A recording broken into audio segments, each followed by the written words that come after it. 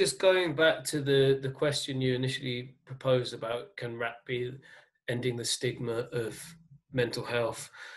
I would encourage everyone to listen more closely to rap music, to try to go past the stigmas that people have of rap music. There is problematic content within it. There's all sorts of things around masculinity and aggression, but if you listen carefully, you'll find the moments of vulnerability and openness and integrity and authenticity there that makes it the genuine voice of young people. And that's why I think it's so powerful, important to listen to and explore how it can be a vehicle for connecting with those young people, and all of those things that may be problematic can be a kind of way to access those and a starting point for more conversations.